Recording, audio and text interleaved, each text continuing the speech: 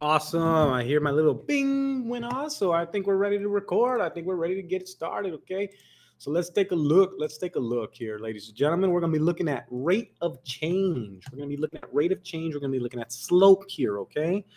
Let me go ahead and first snip this problem real quick. Let me snip a question so we could take a look at it here. Okay. So we could kind of see what's going on. Let's go ahead and take this number one right here. Let's take this number one. Let's go ahead and take a look at the workspace for it. And let's see if we could figure out the slope. Okay. We're trying to figure out the slope of this number one right here. Okay. So basically, we're seeing this type of problem. They're giving us a graph in this case, but it doesn't always have to be a graph. Okay, ladies and gentlemen, it could be different things here. Okay. So in this problem, they gave us a graph. And the skill is we gotta find something called the slope. Okay, the slope. Let me go and make this pen a little thinner because it looks a little too thick. But there you go. We gotta find the slope here. Okay, the slope. And the slope, a couple different formulas. Okay, but I'm gonna write all of them. I'm gonna write all of them because they're basically it's the change of y. Okay, change of y over change of x. Okay, change of x. Okay, that's one way that we look at the formula. Okay, that's one way people call that formula slope. Another formula, another way they call the slope formula. Okay, another way that we call it is we call it the rise over the run. Okay, it's another way we as mathematicians like to refer to the slope formula here. Okay, but honestly, at the end of the day, the formula that's on your formula chart is this formula. The slope formula is y2 minus y1 over x2 minus x1. All right, that's what the formula really is. Okay. So you know it could show as a lot of different things. And you know when we write the change of y, let me just go back up here real quick. Another way they like to use change of y is that delta symbol here. Okay, that delta symbol right here represents change. Okay, so change of y over change of x. Okay, that's the slope formula that we're going to be using here. Let's take a look at the values that are given to us in this graph. Okay. I hope you see that we have a point given to us. The first point given to us would be -2, 3. All right. Notice how I'm making the coordinates. Okay. These are the coordinates. Okay. I'm using the coordinate grid. I'm making the points. I'm making coordinates. Okay. We also have another point. We have -1, 0. That's another point here. Okay. Let's say you're the type of person who doesn't like using coordinates. It's fine. You could use a table. You could use a table. It's the same thing, ladies and gentlemen. Same thing. It doesn't matter which one we use. But I will tell you this. You got to be organized, and you got to make sure you put your numbers in the correct spots. So, for example, if I were to make a table, my first x would be -2, and my first y would be +3. Okay, my second x will be -1, and my second y would be 0. Okay, this is when I made a table. All right. Now, personally, I like to use tables for a lot of my slope formulas. I really like to. Why do I like to use tables? Because we can label a table real nice. Okay, what do you mean, Mr. Legal? This is what I mean. Check it out. My x1 in this problem is going to be -2. Because that's my first x I see in the table. Simple as that. My x2 in this problem will be -1 because that's what we see in the table. Okay, so that's why I like tables, because they could kind of, help us out here. Okay, they kind of help us out labeling these things. Okay, let me go ahead and put the other side. So our x1 was -2. So the y1 in this problem is going to be 3.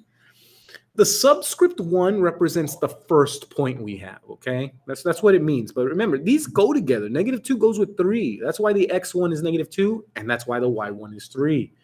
So you could probably already guess what the y2 is going to be. And in this problem, the y2 is going to be 0, all right? So let's go ahead and use the formula. Which formula, Mr. Delgado? Well, this one, the good one. This one. This is the real formula. This is the one I'm going to be using all the time. When I ask for slope, I'm going to say, what's the slope formula? Y2 minus Y1 over X2 minus X1. That's the formula we're going to use. So let's use it, okay?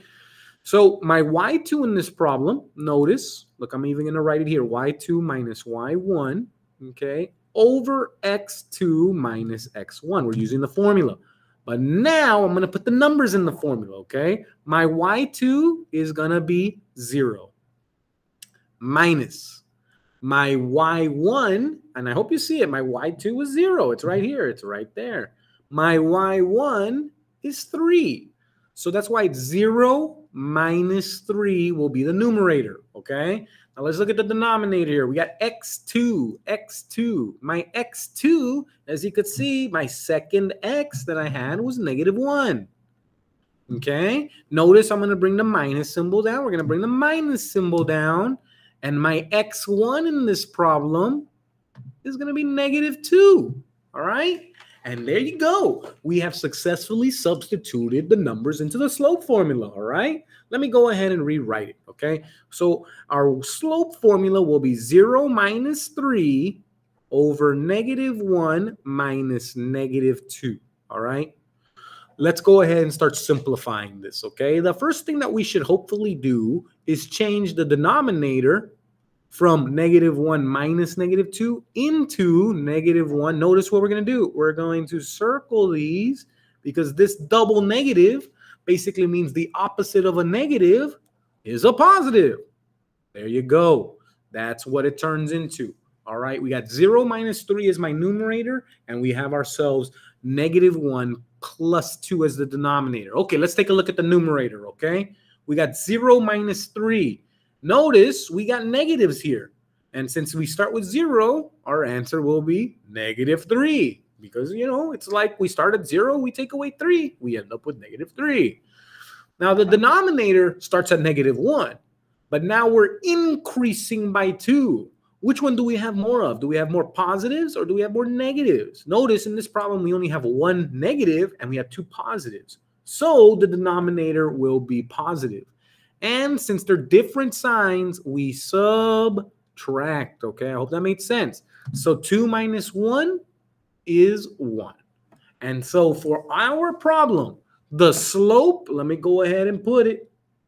The slope is equal to -3 over 1. And I'll even put the rise and run next to it, just so we could see it in action, so we could actually understand what's going on, okay? So check it out. I'm going to go ahead and start with this point, this -2, 3. I hope you see I put in a little dot. I'm shading it in brown, okay? The rise of -3, what that really means is that we would go down 1, 2, 3 spaces. Notice I went down 3. My rise was -3. That means we went down 3. We went down 3. That's what it means, okay? Look at the run. Look at the run. Now, look, let me circle this, and I'm going to go ahead and point it to this because that's what it represents. We went down 3 spaces from where we were at. We were at -2, 3, and we had to go down 3 because that's what the slope says. Now, I'm going to use a different color here. I'm going to use a little purple here. Look at what the run says. The run is a +1. Notice that the run is a +1. And that's why on the x-axis, we only moved 1 into the positive direction. I hope you see it. We moved 1 to the positive direction, okay? And notice, if we do this correctly, we're going to end up on the other point. Notice we started at -2, 3. Once we rose down, once our rise was -3, we went down 3. As you could see, we went down 3 spaces right here. And then our run was +1. We went 1 to the right. Guess what? That's what the slope means. The slope means in this problem, we're going to have to go down 3. And we could even see it over here. Check it out. My next point in this graph, even though they didn't give me the point, check it out. My next point will be down 3. Notice I'm going -3 here for my rise. And my run, I'm moving 1 to the right. Okay, that's the pattern. The slope is essentially the pattern, what's happening on the graph here, okay? Let's take a look at another one. Let's take a look at another problem so we could kind of see it in action, okay? I'm going to go ahead and bust out number 2, okay? And I hope you saw in the first question that we did, the answer was negative. The slope was negative 3 over 1. And you could see, look at the line. If we actually look at the line seems to be decreasing, okay? And I'm going to even write that. The line is decreasing. That's why the slope is negative, okay? Because it's going downwards, okay? It's going downwards. As we look from left to right, if we were to read from left to right, the line looks like it's going downwards, okay? It's going downwards, okay? That's why its slope is negative, okay? And I apologize that my handwriting is a little atrocious here, okay? Let's take a look at another problem here, okay? I think I scrolled it down. Let me go in and copy paste it. We got another graph, okay? We got another graph. First thing I would tell you to do when looking for the slope formula, well, write the slope formula. When we're looking for slope, we got to write the slope formula. It's change of y over change of x, or rise over run.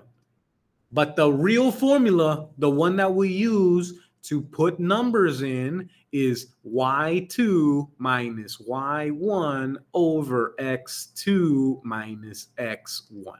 That's what it is. That's what it's going to be, okay? Let's go on and take a look at our graph here, okay? They gave us a point. They gave us some points, and I hope you guys could come up with these points also. So notice we have -2, -3. Well, if we start at the origin, we would move 2 spaces to the left. Maybe you could see 1, 2, right? We move 2 to the left, and because it's negative, and then we would move down 3, 1, 2, 3. That's my first point, -2, -3, okay? So what I recommend we do, we turn that straight up into a table, okay? It really helps us out when we take our graph and turn it into tables, okay? We got -2 goes with -3, okay? We also have another point here. We got another point, and you can see it's already given to us. Now, honestly, they're not always going to be given to us, but we could find that point out also by just looking at the coordinate grid. Notice we counted 3 to the right, 1, 2, 3, and then we had to count 1 up. That's just what it is, okay? So the next point here will be 3, 1. Once we're able to get those numbers, we could go ahead and start labeling x1, x2, y1, y2, and we could start putting them in the formula, okay? So remember the formula is y2 minus y1 over x2 minus x1. Let's go ahead and do it. My y2 in this problem is going to be the number 1 minus my y1 in this problem is going to be -3. My x2 in this problem is going to be 3, and my x1 is going to be -2, okay? So I hope you saw what happened, okay? I had to put y2 minus y1. But on both of these, we see this double negative thing going on here. So we're going to change those double negatives into a positive, okay? So really, it's going to be 1 plus 3, 3 plus 2. And we could do the math. 1 plus 3 is 4.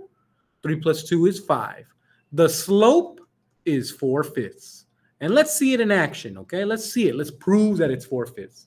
Notice, if I start down here, I have to count up 1, 2, 3, 4. I had to plus 4 for the rise. I had to count upwards 4. But notice, I also have to move to the right. Notice I'm going to move 1, 2, 3, 4, 5. Plus 5. That's my run. And you could see it right here. So that's a quick little tips on how to find the slope when given a graph, all right? So we'll go ahead and stop recording here. And hopefully, we have a great day, okay? Hopefully this kind of helps out, okay? Have a good one.